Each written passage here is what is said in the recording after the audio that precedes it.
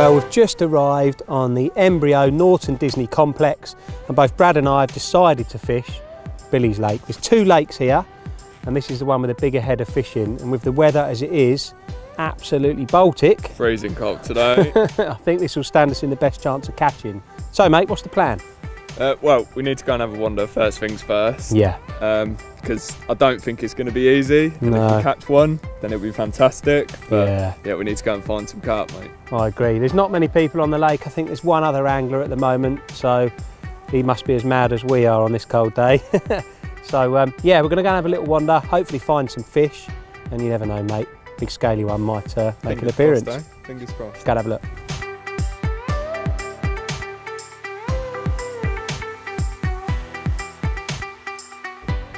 Well, Brad and I were just wandering down here, and I just spotted a fish out the corner of my eye. Looked about 80 yards out, something like that, in these middle areas that command sort of a large chunk of the open water of the lake. So we're still going to have a wander. Is that another one? Yeah, like in between all them coots out there. What, further out? Distance, silly distance, yeah. Well, we've spotted a couple now. That one was a lot further out. I've marked the oh yeah, I just saw that one as well. Yeah, that's a long way, isn't it? There might be closer swims over there, mate. I think we're going to have a little wander still. I've bucketed the swim with a pink Embryo mug, so yeah, we've got the swim for the moment. We're going to have a little wander and see if we can get any closer to where Brad's... Oh, and again, yeah. Okay, so yeah, there's another area out there. Yeah, right amongst the birds by the looks of it. Right, let's mark this swim, mate, and go and have a little wander and see if there's any closer to that area, I think. Yeah. Let's go and have a look. Oh, that's cool, Brad.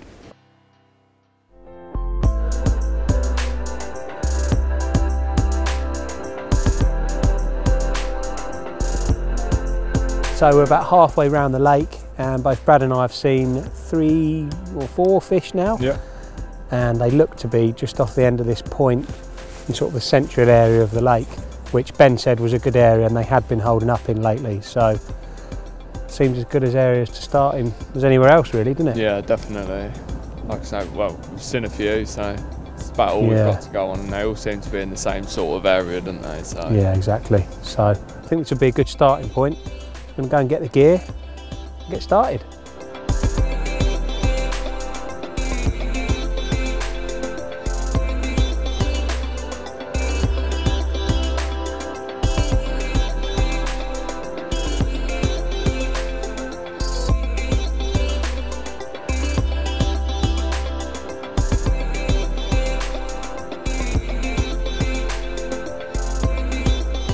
Right, so both Bradders and I fancy the left-hand side of the swim, so to make it fair, I'm just going to go in there. Yeah, no, that was actually a joke. We are going to do rock, paper, scissors. So, mate, are we just going to go like 1, 2, 3, bang? Yeah, can do. Yeah? Go rock, paper, scissors. Do it on scissors. Okay. Yeah? So, dum, dum, bang. Yeah. Okay, right. We do best of 3 or? Yeah, best of 3, yeah. Right, ready? Okay. Rock, paper, scissors. Rock, paper, scissors. Rock, paper, scissors. Oh, he's bashed it up. There's 1-0 to Bradders. Okay. Ready? Yep. Rock, paper, scissors. No! So you on the right-hand side? I'll go in there. Done over there. Done over. Right, cool.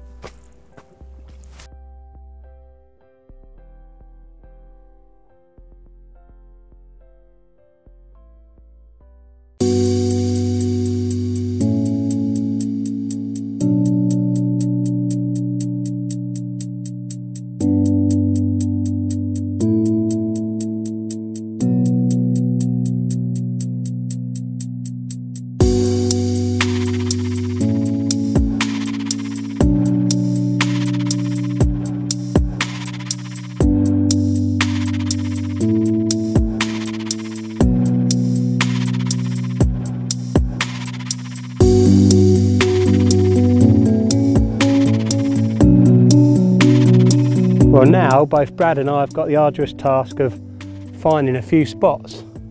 It's quite weedy out there, so I'm just using a light lead on braided mainline, and then I'm just gonna feel the lead down and just keep bumping it over the weed until I find a spot basically. I think Brad is doing something very similar. Because I don't fancy putting the baits on top of the weed, to be honest. I'd much rather find a clearer spot. So I'm just bumping a little light lead, as you can see. Just lifting it up, bumping it off the weed, and hopefully at some point I'm going to bump it onto a clear spot. A marker float in these circumstances gets all snarled up and you only get sort of a cast before you reel it in, and it's absolutely covered in weed. So just using the lead, bumping it along.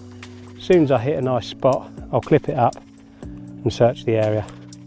So far I haven't found anything.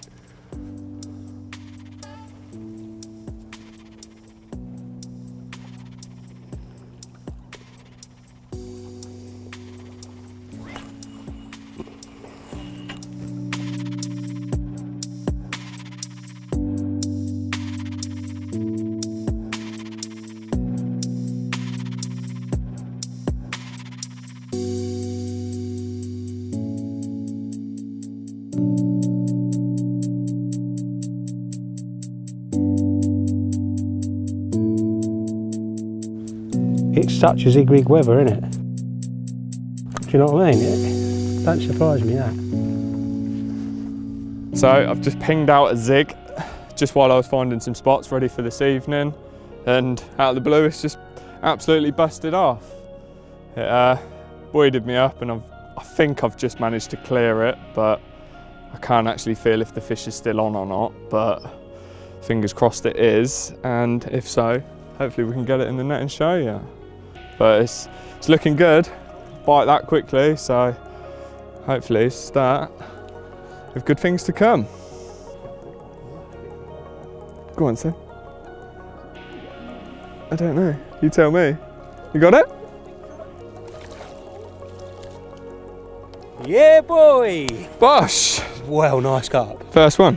Yeah, and well nice. So that fish is safely sitting down there in the net, and I'm going to waste no time and get the rod straight back out onto the spot. Fingers crossed we can get another quick bite.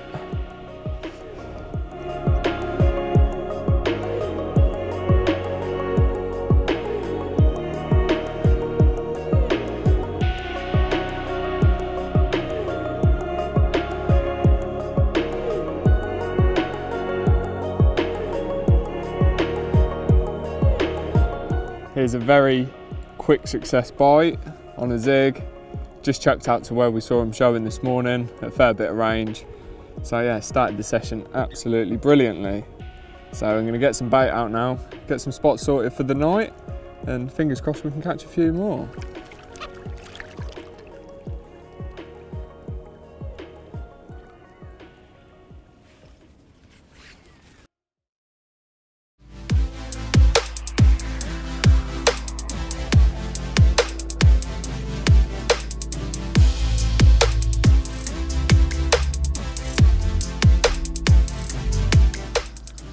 Well, I've slipped that fish back now and putting out a bit of bait for tonight.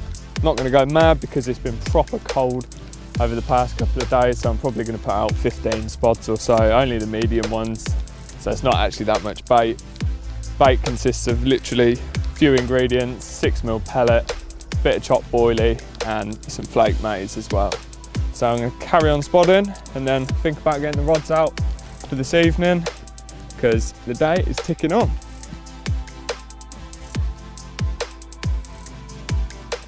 Well, you might have noticed that I've moved swims quite quickly.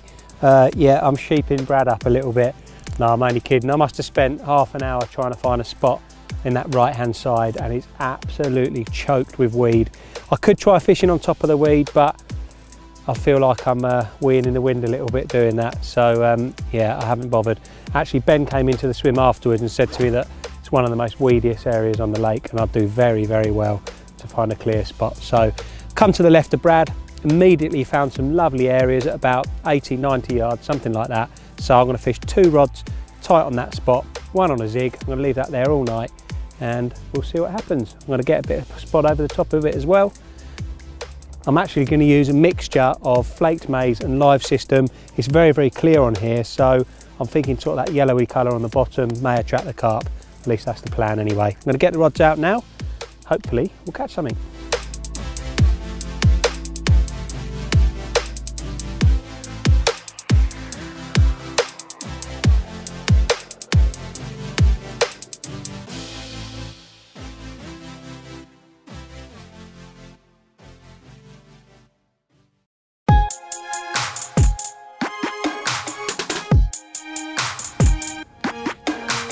Well, I've finished putting the bait out now and getting the rigs ready for tonight.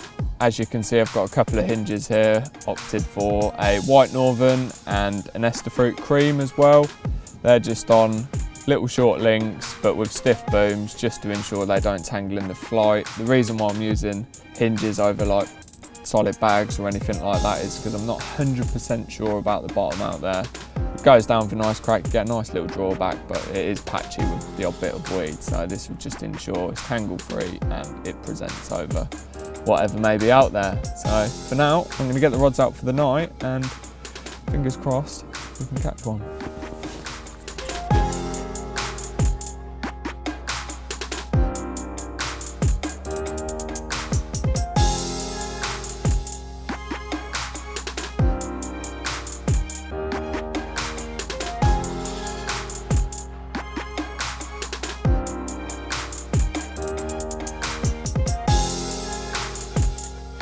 Well, this is my simple mix for the session ahead. Basically, the carp in here get fed flaked maize quite a lot. There's actually a particle ban on here. You're only allowed pellets, boilies and flaked maize at this time of year. I think it does change as it gets into the winter, but for the moment, I'm going to stick with the maize. I've soaked up a load of flaked maize and it's gone lovely damp, and you can ball it up. And if you throw this into the lake, it gets all caught up in the weed. There's loads of little bits of flaked maize all caught up in the weed, and it's really, really appealing. Now, sticking to that sort of bright yellowy sort of theme, I've also like to add some of these live system pellets. It's really cold now, so I want nice soluble pellets that break down quickly and leak attraction. So I'm adding some live system pellets in there as well, not loads, sort of a few handfuls worth. And then I'm adding live system 10 millers as well. Again, this is very, very soluble, very digestible in cold water. So a few handfuls worth in there as well. Give it a little bit of a mix.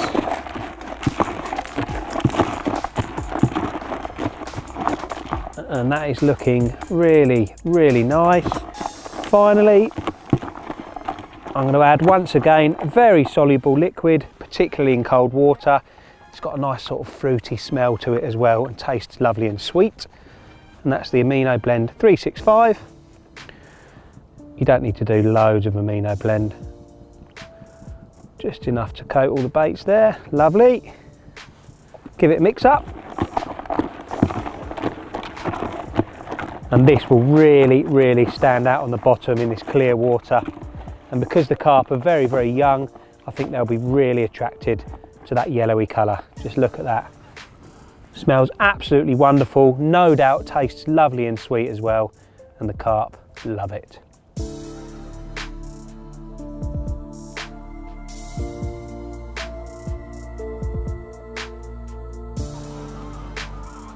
Well, me old China. What do you reckon? Baltic, isn't it? Freezing. It is, mate. Yeah, and we're right on the end of that northeasterly, aren't we? You feeling it? Yeah, I think so. Yeah? They're obviously here earlier, and I've had a few single beats throughout the day, but yeah, been a lot trickier than. Well, you had that one quickly, didn't you? And thought, here we go. This is the way. Kick off, but yeah, it wasn't the case, was it? No, it wasn't, mate. No, I think you must have landed it on its head. I don't know, mate. It's I'd like to see a couple, wouldn't you? Yeah, I thought we would see a few this evening, but you know what this time of year is like. You normally hear them through the hours of darkness, don't you? So yeah, yeah. The saving grace is we've put out a bit of bait. They're quite sort of they're new fish, aren't they? So I feel like if they do come across the bait, yeah, they're going to be in pods as well, aren't they? It's not going to be just that's fish. Right. There's going to be. That's what I mean. I feel like they're going to get quite excited if they find a bit of bait. So yeah, hopefully. Yeah, well, they're out, mate. There's nothing more we can do. There's nothing to move on, is there? We haven't seen them anywhere else, so we are where they were earlier on. Just got to hope that one rattles off. Well, I'm sure we'll go into the night full of anticipation. That's it, mate. I'm going to zip that door down though. Yeah, you know it.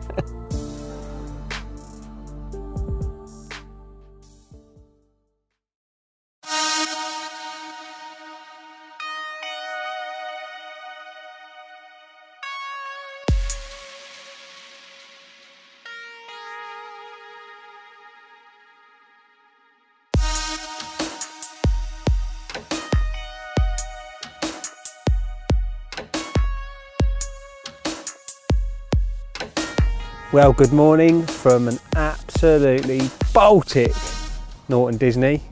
That was cold, wasn't it? Freezing, mate. Absolutely freezing. I feel like winter is here. It's only November and there's frost on the floor. There's freezing cold winds blowing into our bivvies all night and it was Baltic. So I've got to say for me, it was rather quiet. But Bradders, Pulled it out of the bag. you have, mate. What we got? Just a small one, another one of the little pretty scaly ones, but yeah, just before first light this morning, left under went into a bit of a meltdown and the White Northern done his thing. So. Good old boy. Well, that's a right result in that weather, isn't it, mate? Yeah, definitely. We didn't go to bed particularly confident, did we? No, not at all. We did hear a few in the night. We though, did. To be fair, Yeah, but they were yeah, we showing did. over that deeper water, weren't they? They were, mate. They were. So yeah, a right result in this weather. Like I said, it is so cold. We're going to give it till around mid-morning today. We've got a couple of zigs out, the rest on the bottom. You never know, we might catch another one, but if not, I'd say that's a result. Well, let's get her out and have a look. Time to get cold hands.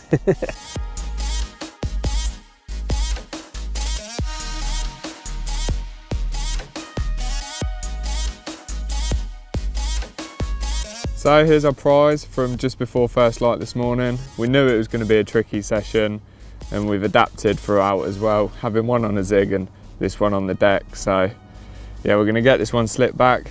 Might be a chance of another one yet, but we'll see. And yeah, we'll get it put back now.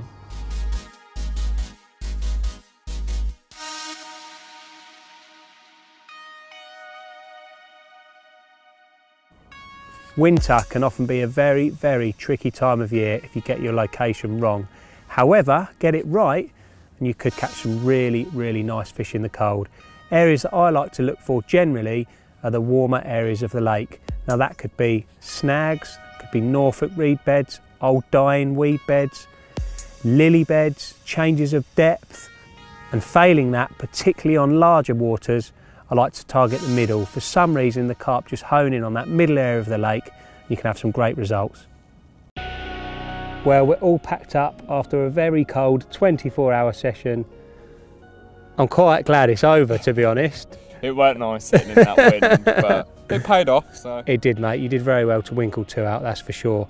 But I can't wait to come back here in the warmer weather because it's a serious venue, isn't it? Yeah, like we were saying earlier as well, there'll be a mental chance for floater fishing. And yeah, stuff like there will. Wicked. I reckon we should book a trip in for the spring, don't you? Yeah, definitely. Sounds good, mate. Well, hope you enjoyed it. Just goes to show that no matter how cold it is, you've always got a chance of a bite.